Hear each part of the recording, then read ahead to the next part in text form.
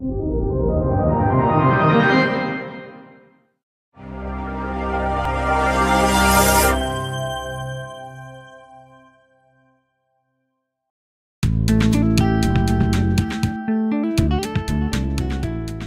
this chapter, we're going to take the next step and learn how to use the basic mixing functions in Cubase.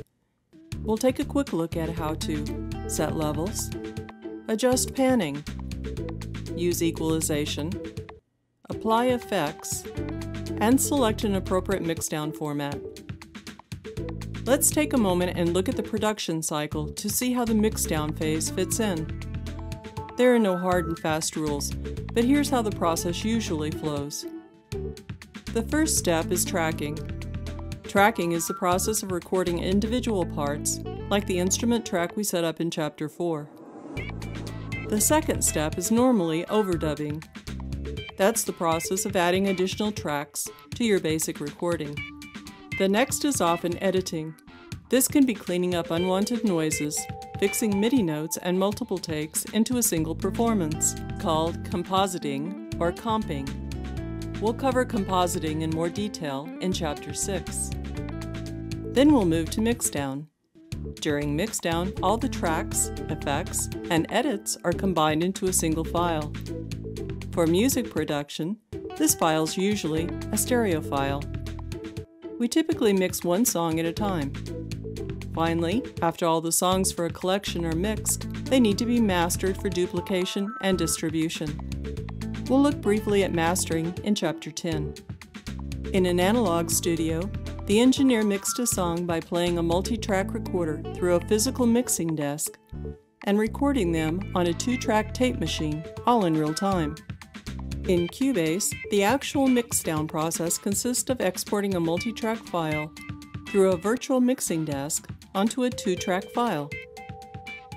Since we've finished editing, we can resize the track height in the project window to give us more room to work.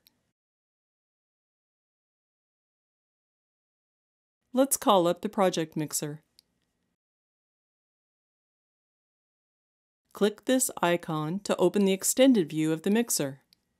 We can select a variety of items to display in the extended view. Use the icons on the left side of the window to set all the channels to the same type of display. Let's switch to meters. Now, begin playback and adjust the levels of each track until you get a satisfactory rough mix.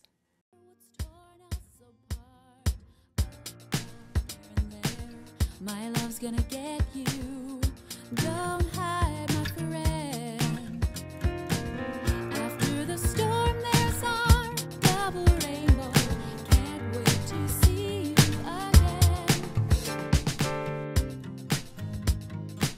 You'll probably have to make small changes as we adjust equalization and effects. There are very few hard and fast rules about mixing and lots of options. Be sure to read the user's manual, visit the Steinberg knowledge base, and visit the Cubase community forums for detailed advice about mixing techniques. You can create group tracks to control large numbers of elements at once. We'll use this feature more in later chapters. You can also hold down the Command key, select several tracks, and link them. Now their faders move together. I'm going to start by setting the drums so the loudest parts are just under the peak level.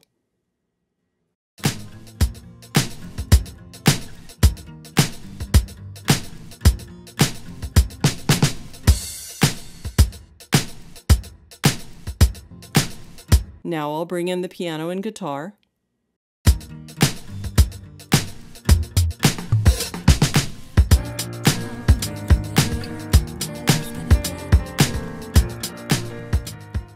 I'll pan the piano off to the left and the guitar off to the right to create a wider stereo image and make more room for the voice in the middle.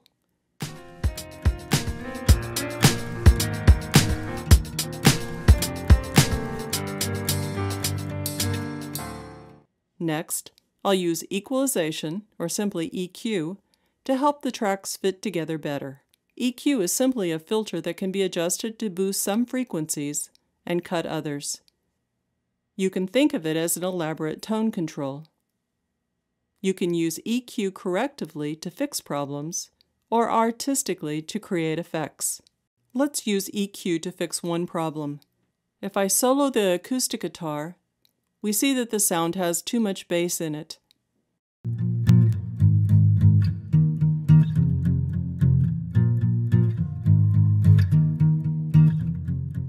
Most likely I put the microphone too close to the sound hole during recording. We can use EQ to fix this. Start by clicking the E button on this track to open its editor. The editor has insert effects along the left side, EQ in the center, send effects to the right, and a set of track controls to the far right. We'll look at effects in just a moment. The EQ can adjust up to 4 frequency ranges at once.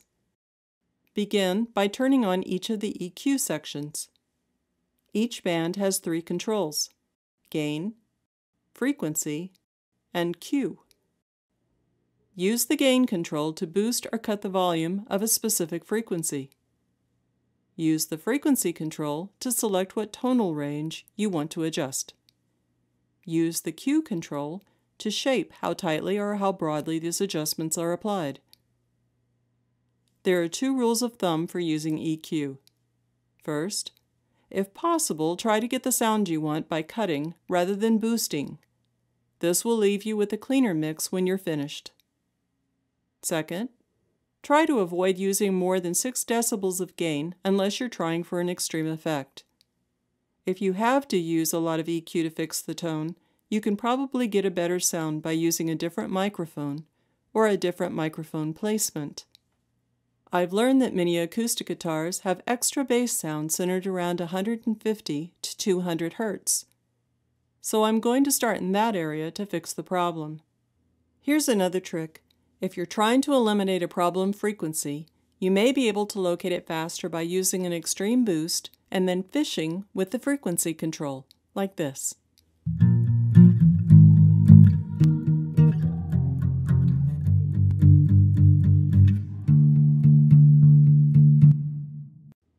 There's the problem. That's the frequency range which is too loud. Now that I've identified it, I'll use a subtle cut to ease it out of our track. Let's listen to it with the rest of the mix.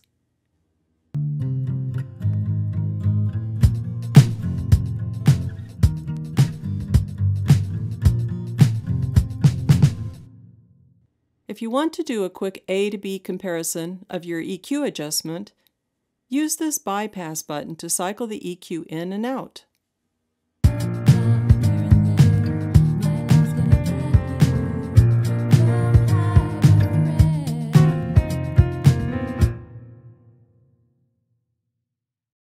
We're almost ready for our first mixdown, but let's return to the subject of effects. There are literally thousands of effect plugins that you can use with Cubase. The more common types include reverberation, delay or echo, dynamic or volume control, and modulation effects like chorus and flanger. You can add effects to a track in 2 basic ways. You can insert the effect across the entire signal path and run 100% of the track through the effect. Or you can set up a separate effect track and then send only some of the track through it for a more blended or subtle effect. Each method is useful in different situations.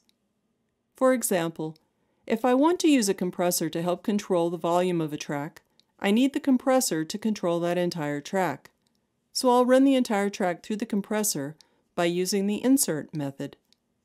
However, if I want to use an effect in a more subtle fashion, which is common with reverb, I'll set it up as a send effect. This allows the process signal and the original to blend. Let's insert a compressor across the drum track to help tame some of the louder portions. Open the drum track editor. Create an insert effect. Compressors will be found on the Dynamics menu. Turn on the effect. And let's select an appropriate preset and close the editor. We'll apply just a little reverb to all of the tracks to help create the illusion that they're all recorded in the same acoustic space. This will help tie our mix together. Be careful with reverb, it's easy to overdo it. Okay, we've adjusted the levels, EQ, pan, and effects. Let's generate our first mixdown. Open the File menu and select Export Audio. The export dialog allows us to choose the quality and the location of our mixed file. A stereo WAV file will be the highest resolution, but it'll also be very large. Since this is just a rough mix and we may want to send it by email to other musicians, let's mix it down in the MP3 format. That will be good enough quality for now and a small enough file size to move around easily. Select Format here. Fill in the ID tag information. Make sure the file path is correct. Let's use the desktop.